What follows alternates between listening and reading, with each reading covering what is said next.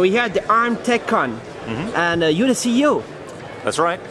So what do you do every day?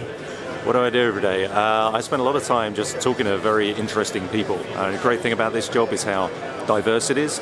And as you go around Techcon, you see all these fantastic companies doing really interesting stuff. And I get to spend a lot of my time just talking to people about what they're doing, and then going back to the office to try and make sure we're doing the right thing to support it all. So there's lots of people working in the ARM community, in the ARM ecosystem. It's huge. Yeah, I mean, we had, I think there was, there are thousands of people here at Techcon. Registration was up significantly year on year, which really does demonstrate, how many people are working in this ecosystem. And, they're obviously doing it because they enjoy the kind of technical challenges of it, but also because it makes good business sense as well. This model is supportive of everyone. So, do you sit down with partners and sign agreements? Is that what you do? No, I don't personally sign too many of the contracts. Yeah. We have an infrastructure that takes care of that. But I like to get involved in talking to our partners about what they need and making sure that we're doing the right thing, both technically and commercially. So they have a lot of needs, right? And can you describe some of the big needs that they have right now? Well, I think when you say needs, I mean, the way I think about that is the breadth of end markets that ARM's being designed into is increasing. We're obviously very well known for being in virtually every mobile device on the planet, but we're seeing the adoption of ARM processors in servers. Just over there, you can see where the partnership's got to. And now we're looking at the Internet of Things, which is a very different computing problem, but it's still about getting the right amount of compute power, making it as low power as possible, and as small and as low cost as possible. So in a lot of ways, there's a lot of commonality between the needs of all these end designs. And do you have some goals on how much growth you want every year and stuff like that? Well, I mean, you talk to the financial analysts about the way all of that's modeled, but obviously we want to continue growing. And when I look at the opportunities that exist in mobile, in network infrastructure, in cloud servers, in Internet of Things, I think we've got some great prospects. So as a CEO, does that mean you get to decide what gets to happen, or is that what happens? Well, ARM operates in a very collegiate, collaborative way. We do that outside the company, we do that inside the company as well. But as a CEO, sometimes the buck does definitely stop with you.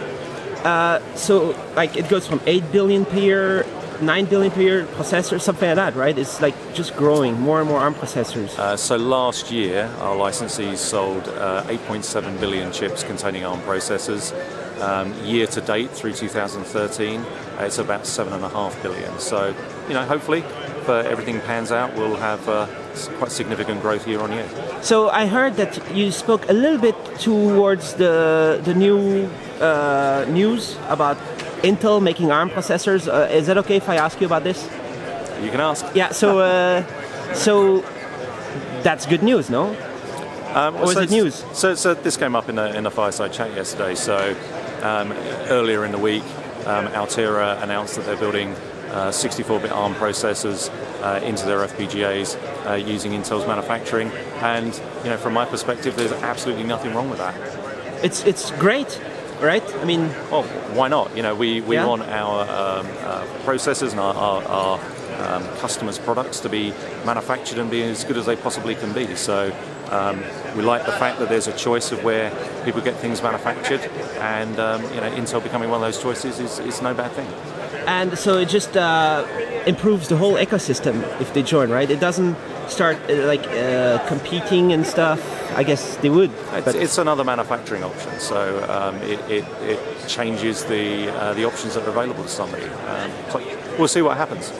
And so servers getting very, very soon, and many servers are going to be ARM? Yeah, I'd like to think so. I mean, we've seen some great progress in the last 12 months. 12 months ago here at Techcon, there were prototype systems. Here, if you go look on the booth, you can see real servers. The Applied Micro guys are taking orders for their development board using their own infrastructure to manage the process. So it's made a lot of progress in the last 12 months. And I guess you get to work on a lot of, but you also did before, a lot of secret things that only get announced much later. Yeah, that's the nature of business. There's always something going on that will get announced later on in time. So events like this, events like Techcon are a great kind of snapshot things tend to get announced kind of around events like this, but there's obviously a lot more that's going on. And may I ask in a different thing? So Europe, ARM is a UK company, and it's kind of like a big, I would say, I don't know, hope for Europe. Like in technologically, I mean, this is a, you know, does that make any sense what I'm saying? I'm not sure what the question was, but yeah. ARM's UK based, as you said. It's a great success story from the UK, and very very proud of that, and happy with everything we've achieved. But there is so much more to do. So much more.